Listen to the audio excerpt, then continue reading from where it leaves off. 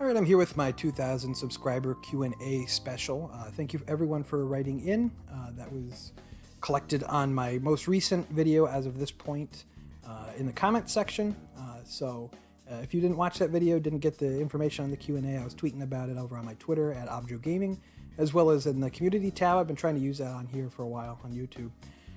But if you didn't get that, I'm still willing to answer some questions in the comments. So, you know, go ahead and fire them off down here if you didn't get your comment read in this video. But yeah, thank you everyone for writing in. When I first posed this idea of a Q&A, I was a little bit concerned I'd get like one question. But thankfully, I got several questions. Several different people wrote in, and a lot of them wrote several different questions, which I appreciate. So we got a good amount of questions to come in and answer here. So let's jump right in. First off with Star Wolf's question, and they ask, do you think it's worth playing the Final Fantasy VII original if I play the remake?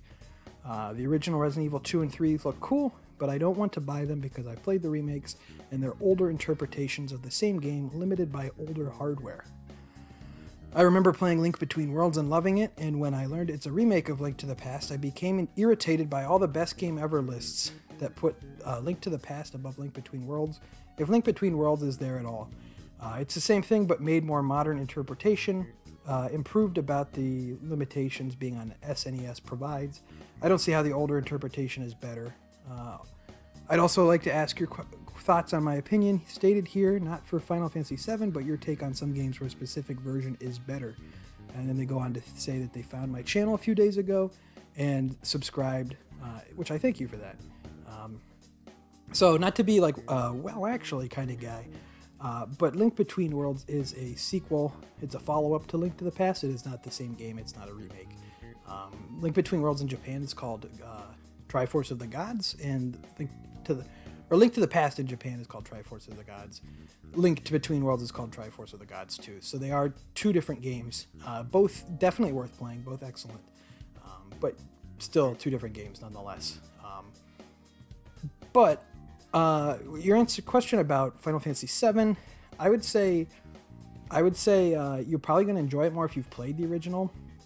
There's a lot of callbacks to music, to areas, to different characters, which I would say you're definitely going to enjoy it more knowing the original game, at least at a surface level, and seeing how they decided to translate it in this new remade form.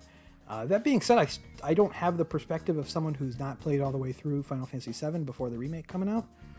So that's something to keep in mind. I'm sure you will enjoy it perfectly fine if you don't play the original. It's also important to remember that the remake is only about a fifth of the original game. The original Final Fantasy VII is maybe about a 35-hour game, and the remake of just the first Midgar portion, which is about a fifth of the game, I would say, is about that length too. So they're definitely stretching it out. They're definitely taking a different approach to it. I would say it's its own thing to an extent, but I think you're going to enjoy it a lot more if you've played the original game. And I don't want to get into spoilers for the ending, but I would just say that the ending might not make sense if you've not played the original, and weirdly enough, if you've not watched Advent Children, which I can't believe I'd recommend watching that, but you might want to brush up on that as well. But I don't want to get too much into spoilers of what happens. Just keep that in mind, I would guess. But I'd say, yeah, you're probably fine just playing the new one, but there's plenty. I think it's really, really great to go. It's really not hard to go back to. It's still really, really great to this day. I haven't tried them personally, but I've heard good things about the Switch and Xbox One and PS4 ports. They have some quality of life stuff, some ways that you can kind of cheese the game to just fly right through all the combat if you just want to experience the story. But I would say that you're probably some of the greatest moments of that game, I think, are just seeing how they interpreted a weird scene or a weird part of the original game. But it could be really cool to see those fresh for the first time as well. Next part of the question. Okay, Resident Evil 2 and 3. Yeah, I think both of those games are excellent. I just finished playing 3 a couple days ago. I knocked that one out pretty quick. But you asked, what if an older interpretation would be better? I don't have a whole lot of experience with Resident Evil 3, but I know that Resident Evil 3 Original has a couple different scenarios that the remake does not have. The remake cut out like a park scenario and the clock tower, which is a pretty big part of the game. And I think it cut out a full boss fight and some enemy types. So Resident Evil 3 might be worth going back to because of that, because they do seem to be different games. But I really like these remakes like this because, especially like with, we've seen Resident Evil 2 and Final Fantasy and Link's Awakening. I think it adds context, more so with like Final Fantasy and Resident Evils. It adds context to these older games. It allows you to see them completely different way. And I think with Final Fantasy VII, it makes more sense in a way. You can see more of the creator intent with these remakes. And a lot of the stuff in Final Fantasy VII Original is more clear now that you can actually kind of see what's going on, and it's not just these blocky characters. But I'm getting a little off topic there. Yeah, Resident Evil 3 might be worth going back to because of the different scenarios. But some games where the older version's better, I would say the PS2 versions of Resident Evil, or not Resident Evil, Silent Hill 2 and 3 over the PS3 360 HD collection. They kind of botched that. No, at no fault of the developers. It was Konami who gave them like unfinished code for Silent Hill 2 and 3. I'd love if those games got remade, even though I think Silent Hill 2 is like a near perfect game. I'd love to see those games remade. But yeah, I would say those are a better version than that HD port. A better version of a better version of a ported version or an HD version. I would say Resident Evil 4 on Wii is really good because of the pointer controls. I know that's a pretty common one. The Link's Awakening remake from last year, I enjoy a lot more just because it's not on the Game Boy, which is a piece of hardware I'm not really that into, with how it's not backlit and all that stuff. So I think that's a good example, another good remake.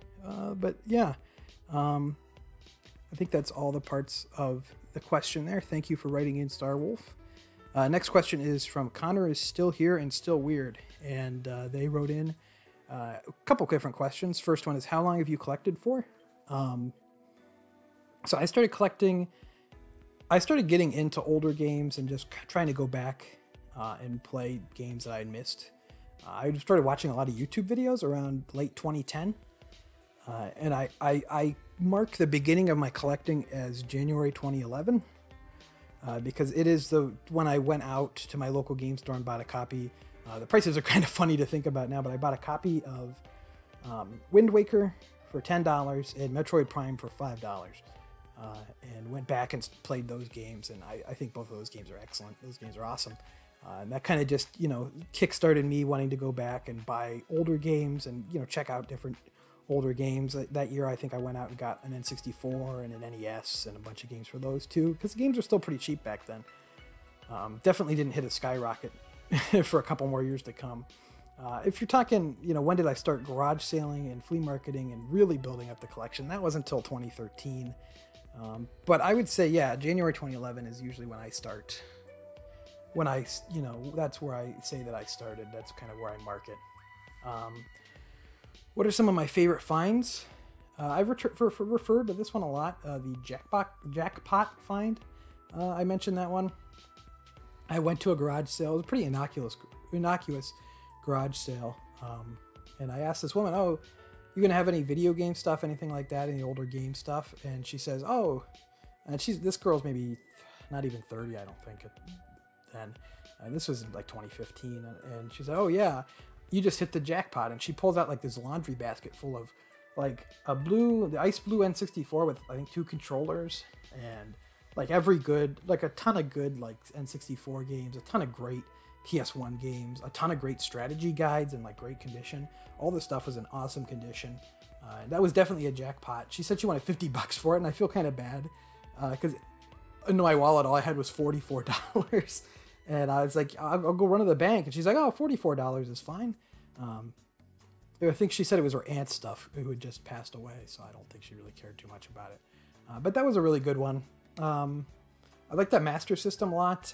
I found, I think 3 years ago now, with the box Master System in like 10 to 15 games I got for $50. That's another really good one. I should at some point maybe do either a top 10 best finds video or a playlist of my best finds, because that would be pretty good, you know, to look back, because I'm drawing a blank a little bit, but those are two that stick out. I think were really good finds. How many full game libraries do I have? Next question. So I'm going for the N64 and Dreamcast libraries at the moment, and I'm about 80 away on both of those. So I don't have any full libraries at the moment, but those are my current ones that I'm working at. And then I already answered, you know, how long I've collected for and when I get collecting. I kind of answered both of those at the same time. And then what's my favorite system or system I'm most proud of? Favorite system is GameCube, but my system collection that I'm most proud of is N64, just with all the box games that I have. A lot of them pretty hard to find, like Indiana Jones, Space Station Silicon Valley. A couple of them like that that are pretty hard to find complete in box. So that's probably what I'd answer for that. And that's all the questions that they had. Thank you for writing in. Next question here is from IronLung63. Awesome username. They say, do you think conventions are a good way to find games, or does the price of admission make it not worth the trip? It depends on what kind of convention you're talking about. If you're talking like a convention like MagFest or Con Bravo, or Too Many Games, which I've been to all three of them in the past. MagFest in 2014, Con Bravo in 15, and Too Many Games in 2017. I think I had good times on all of them, but I would recommend Too Many Games the most, because that's, you know, where you're actually going to be finding a lot of games, a lot of stuff like that. The other ones I'd say are more meetups and kind of enthusiast, you know, meetups and stuff like that. But they're still good times, and you can still find games, but they're usually a bit more expensive. But Too Many Games, for the most part, when I went at least, had some pretty good prices, so maybe that's something to consider. But I mean, obviously, if you're living close to any of these conventions, I'd say they're worth going to. It gets a little more difficult if you have to, you know, pay for a hotel or something. I don't know if I would say that is worth it. If you're going to just find games and all that, and, you know, try to get deals on games, I would not say that it's worth it after factoring in travel and all that. But, you know, I'd still recommend it for the experience at the very least if you have the money to do that. But the other type of convention that I was kind of alluding to is just local conventions, kind of local meetups. And those I would say are definitely worth going to, especially if they're, you know, an hour away, half hour away, whatever it is. I have quite a few of those, or at least had quite a few of those in my area. They're not quite as common anymore. But yeah, those are definitely worth going to. They're usually only about, what, $5 or $10 to get into. And good way to meet other collectors in the area, maybe set up some connections, and, you know, find some stuff that you might not find as often. So I would recommend going to those. Bigger conventions, you know, nationwide conventions, maybe not worth it. I mean, if you're trying to get like a really high-end game, that's probably the only place that you're going to find it or see it in person without having to go to eBay if you want to get something huge, make a huge purchase. But I don't know if I could recommend it once you're considering taking a big trip or whatever it may be, travel and hotel. But yeah, thank you for your question. Blue Pikachu asks, how does someone handle growing a collection in a small space? Which is a good question. So if anyone's been around on the channel long enough, my previous game room that I was in up until like summer of 18 was really small. I don't know if it came across that way on camera, but it was very small. And yeah, it's a little difficult. I would just maximize your space. You kind of just got to make things work. If you have shelves, obviously that helps. Try to keep, you know, have as much shelf space as possible. One thing I had to do pretty often is box stuff and put it away that I wasn't as interested in displaying once I ran out of room. That's always unfortunate because it makes it a little harder to get to. But it's something you got to do at least for the time being. But yeah, I would say, you know, just make sure to use as much space as you can. You know, get those shelves in. It is hard. I did have to go through that for a while, and that room was a bit of a mess just because of it wasn't made for having a bunch of games in it. It was pretty small, but luckily, you know, current game room is pretty good size, so I don't think I'm going to be running into that problem anytime soon. But yeah, I would just say try to maximize your space as much as you can. Is probably the best advice that I have for that. Next question I got in was from Spoonflaps12. Say give me a few questions. I don't have to answer them all. I'll answer all of them. Number one, how do you protect and track your collection? If you mean like protect like insurance, I'm currently don't have it insured. I don't know if I should be saying that on YouTube. But I don't. It is something I've definitely looked into and plan on doing. So that is something to keep in mind, but I don't have anything currently on doing that with. But tracking it, I just use a Google spreadsheet. I know people use apps and stuff to track that stuff. I just keep a Google spreadsheet. It's kind of a pain. You have to update it pretty frequently, but with you know, prices if you want to keep track of that. But yeah, I track my stuff by console in a different spreadsheet and then put in what I paid for it all and everything. So that's how I do that. But if anyone knows any apps or better ways to do that, leave them in the comments, because yeah, that's definitely not something I'm great at. What 3 games should be in every collection, assuming they have the same consoles as me? I mean, that's a difficult one. I mean, you did say that the questions would be vague, so you got me there, but I would definitely say that's a hard one. I mean, it definitely depends on what you're interested in. But I mean, assuming you have the same consoles as me, I would definitely say like Super Mario World would have to be one. I mean, come on. Absolute classic. You know, games that should be in every collection. I'm thinking of like, you know, must-play games. Like, what are the 3 absolute must-play games? And Super Mario World's definitely one. I want to say like Ocarina of Time as well. I think that game's definitely a must-play. And definitely an insanely important game. Ooh, yeah, that's a hard question. I'm trying to think of something. I mean, yeah, I definitely say Super Mario World. I definitely say Ocarina of Time. As for another game that I think is just genuinely worth playing, I don't know. That's a tough one. I'll have to maybe I'll get back on that one. But yeah, the 3 games you have to have in your collection is a good question. I've never really thought about that. Most expensive game or whatever I'm currently collecting for. My most expensive game, I just did a video on it. My most expensive games. So I would recommend checking that out. I'm trying to think what my most expensive game, I believe, is Mega Man 1 in the box with its missing manual, which I got a pretty good deal on. What I'm currently looking for, we're currently just hunting for boxed N64 games, like always, and Dreamcast stuff that I don't have. Well, I guess I'm currently not hunting at all because I can't go out too much. But also just look. I mean, with garage sales, you get what you can get. I guess that's a big thing. Is you gotta have. You don't really get to choose what you get. But when I go to stores, yeah, boxed N64 and Dreamcast stuff is definitely what I'm hunting for. Games that I'd like to get that I somehow don't. Super Metroid. Somehow don't even have a cart for that game. I don't know how it's eluded me for so long. Black Box copy of Super Smash Bros. Melee is another one. Somehow has eluded me. I've only ever found one copy in the, you know, probably close to 1,000 garage sales I've been to. Probably over 1,000 garage sales when you really think about it. So that's one that those are just 2 games. And Mario Party 2. Those are just 3 games that I go to all these sales. I found really uncommon, weird stuff, but I've never found those 3 games as they, as I described them. So those are definitely 3 that I guess I would say I'm currently hunting for. Do I collect controllers, special edition consoles, or any other accessories? I definitely pick that stuff up at garage sales if I see it. I do collect like the N64 different color controllers. I have a few different ones of those. So yeah. And do I collect anything besides video games? Nah. It only really is caught on with video game stuff. I don't really care too much about collecting anything that's not video game related. Best and worst game in my collection. That's another tough one. I mean, I'm trying to think of, best games in my collection. I have a list that I kind of throw around in my mind of like games that they might not be my, some of my favorites of all time, but games that I think are incredibly good and like pretty much near perfect.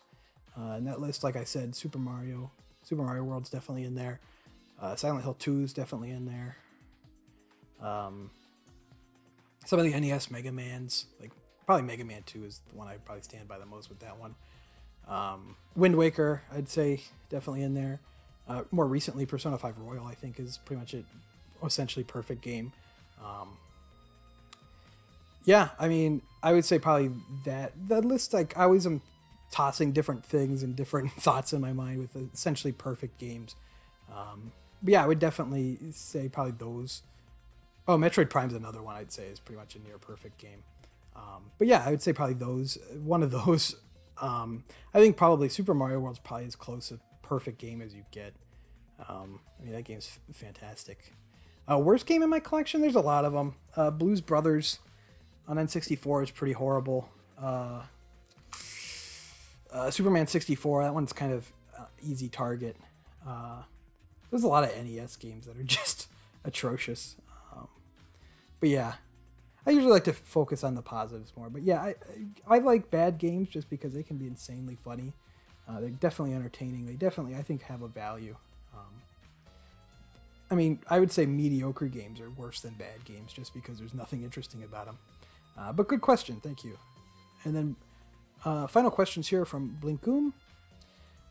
Some questions. Feel free to pick any that interest me. I'm going to read all of them. Who are the first YouTube channels that focused on game collecting? I really liked the channel TV and Lust. He did some pretty cool stuff back in the day. That's one of the actual first channels that I found on YouTube that got me into YouTube in general. And definitely the channel that kind of introduced me to the idea of game collecting.